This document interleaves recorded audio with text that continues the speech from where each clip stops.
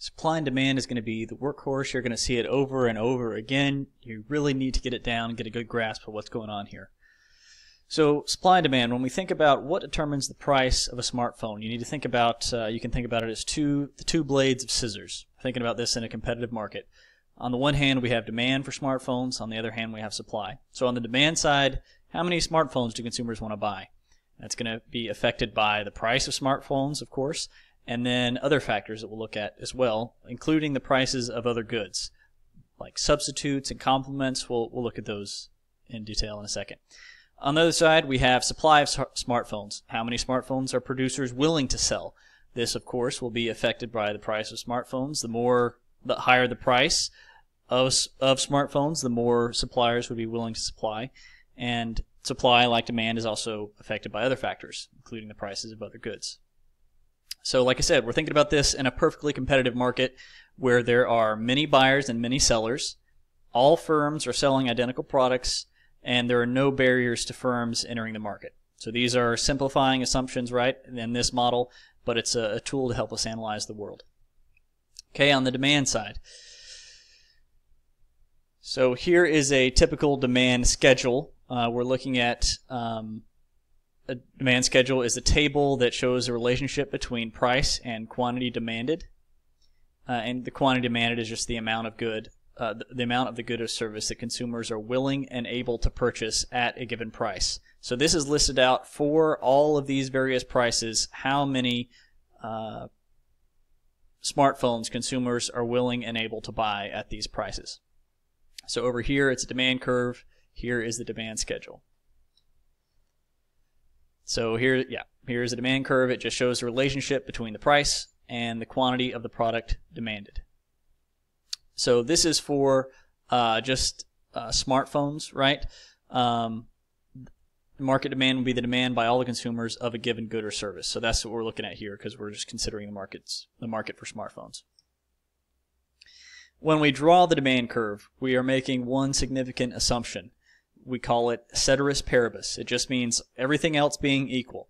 So when we're looking at two variables like price and quantity demanded here, all the other variables we're holding constant. So this is the prices of all other related goods and services. We're thinking about, we'll look at this in a second, but taste, consumer preferences, the expectation about future price, all those things we're holding equal when we draw this demand curve. The law of demand is basically that there is an inverse relationship between price and quantity demanded. So we're going to see a downward sloping demand curve is what we expect. The law of demand is basically that when the price of the product increases, the quantity demanded is going to fall. When the price of the product falls, quantity demanded will expect to increase, right? So this would be movements along the curve. So we expect that demand curves will slope downward. Okay, why, if the price falls, would consumers purchase more? Why would, if price falls, would quantity demanded go up? On the one hand, if the price falls, the product becomes cheaper relative to other goods. So consumers substitute toward it. This is the substitution effect. At the same time, we also have, as the price of the good falls, the consumer now has greater purchasing power. They're spending less of their total budget compared to what they were doing before. So now the consumer can also purchase more goods overall. So this is the income effect. So these are two key terms that you want to be familiar with here: substitution and income.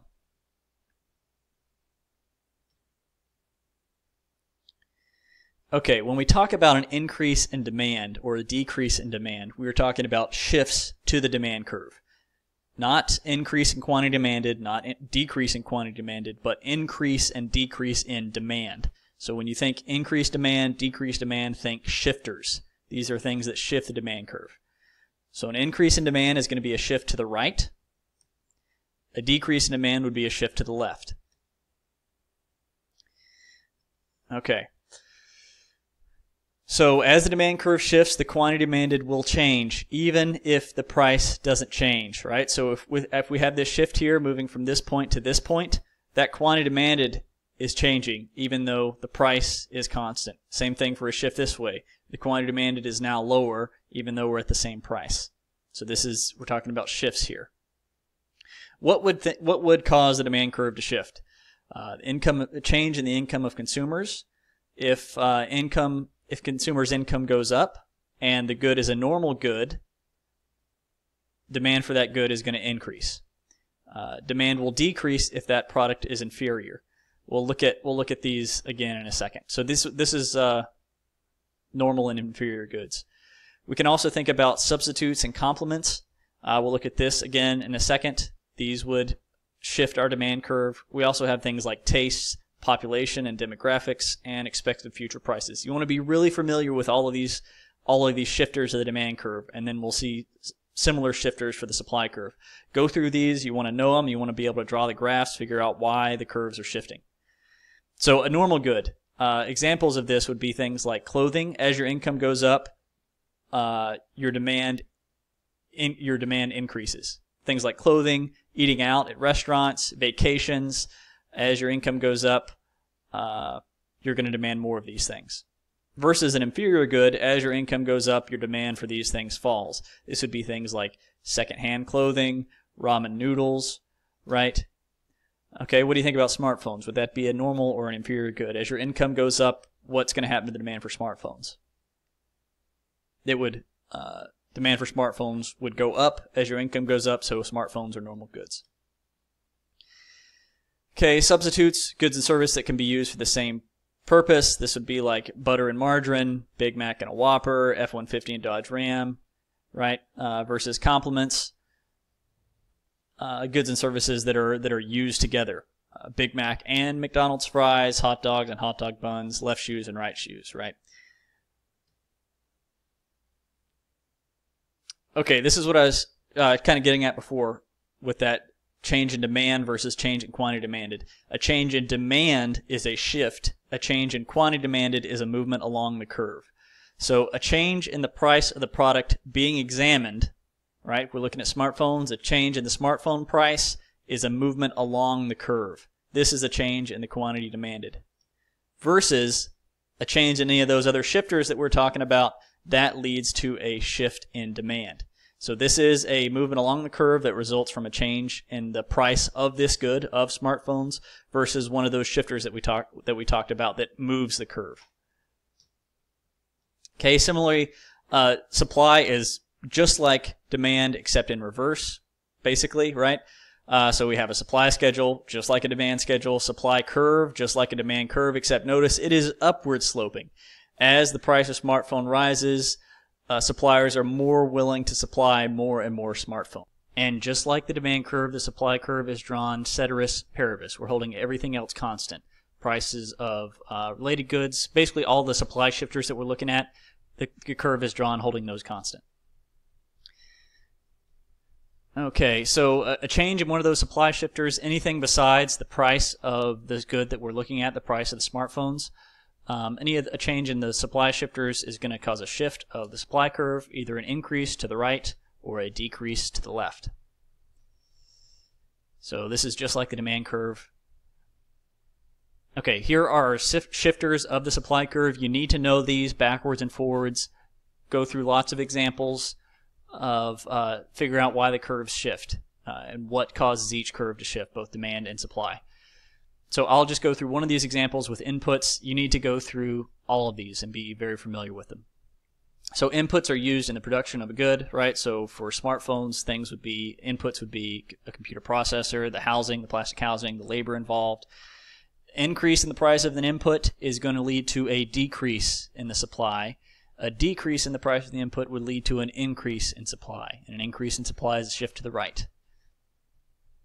Okay, big difference, just like demand curve, between a change in supply and change in quantity supplied. A change in quantity supplied is a movement along the curve that results from a change in the price of the relevant good that we're looking at. So this movement along the curve is a change in price, so a change in quantity supplied results, versus a change in any of those shifters, that would be a shift of the supply curve. Change in supply versus change in quantity supplied. Okay, this is really where you should spend your time after you get the shifters down and the terminology, putting the two together. This is where we actually are able to make some predictions and see what would happen. Okay, The equilibrium, market equilibrium, happens at the intersection of supply and demand. Remember that analogy of the scissors? This is what's going to determine the price in a competitive market. So at a price of $200 here, at this competitive price, consumers want to buy 10 million smartphones and suppliers want to supply 10 million smartphones. So we're at an equilibrium. Quantity demanded equals quantity supplied. There's no excess demand. There's no surplus, right? We'll look at those terms in a second. So a market equilibrium with many buyers and sellers is a competitive market equilibrium. So yeah, equilibrium price comes from the equilibrium. Just draw straight over from that intersection and then straight down gives you the equilibrium quantity. And since this market is in equilibrium, we don't expect the price to change or the quantity to change unless there's some kind of disturbance, one of those shifters. We'll look at that in a second. Okay, imagine that we start right here instead of that market equilibrium. Imagine that we're up here at 250. This is the price initially. So at this price, we go to the demand curve. This is the amount that consumers are demanding, 9 million, versus at this price, suppliers want to supply 11 million. So this gap here, this is saying that we have a surplus of smartphones right now. There are too many smartphones. There are more being produced than what consumers want to buy, and this surplus is going to push down the price. Sellers compete amongst themselves, driving the price down until we get to that market equilibrium. Okay, on the flip side, if we're down here at the price of $100, producers don't want to supply that much. They only want to supply 8 million, but consumers have a very high quantity demanded of 12 million, right? So in this case, we have a shortage. This distance gives us the amount of the shortage, 12 minus 8 of 4 million. And in this case, the demanders are going to bid up the price until we get to that market equilibrium of $200 and 10 million smartphones in quantity. So what can we do with this model? Really, what we're going to be able to do is to predict the directional changes in price and quantity traded. We can't get the exact magnitude, but we can get directions. Okay, so imagine a shift in supply. How is that going to affect our equilibrium price? If Amazon enters the market, an increase in the number of sellers is an increase in supply, a shift to the right. So that is going to lower the price and increase the quantity. This is what you want to be able to get to: a lower price and equilibrium quantity. That's what you need to find. Okay, there are going to be several examples of this with supply shifters and demand shifters. You need to be really familiar with what causes what curve to shift and what will be the resulting equilibrium. Will it be a lower price, a higher price, a lower quantity, a higher quantity? Again, we can't get the magnitudes here, but we can get the direction. So this table is not something you need to memorize. You just need to be able to work it out on a sheet of paper, drawing a supply and demand curve, thinking about various shifters, and seeing what the resulting equilibrium is. Okay, over time we could see shifts in both supply and demand. So say they both move to the right for some reason. The shifters have moved them both to the right. In this case, we know definitely that the quantity will increase because supply and demand are moving in the same direction. What we don't know is about what's going to happen to price. It could stay the same, it could rise, it could fall. The way we've drawn it now, with the demand having a large shift and supply having a small shift, the price is going to rise. But we don't know about the size of this relative shift here. So here's the point I was making about the ambiguity in price. If demand shifts more than supply, price will rise. But if supply shifts more than demand, price will fall. Okay, so you don't need to memorize this table. What you need to be able to do is figure out by drawing the curves and the shifters, see what happens. Will price and quantity increase, decrease? Will something be ambiguous, right? There's a temptation here to think that an increase in supply could cause a change in demand, a shift in demand. But one of those supply shifters doesn't cause a shift in demand. It's a movement along the demand curve. So some helpful tips here. Make sure you keep straight a change in quantity demanded to quantity supplied versus shifts. Those are caused by those shifters, right? Change in quantity demanded, quantity supplied is caused by a change in the price of the good that we're looking at. It's okay to exaggerate those curve shifts to make sure you get that direction of the equilibrium. Use your arrows to show which way the curves are shifting. And don't forget about the possibility of ambiguity in price and quantity depending on the size of the relative shifts.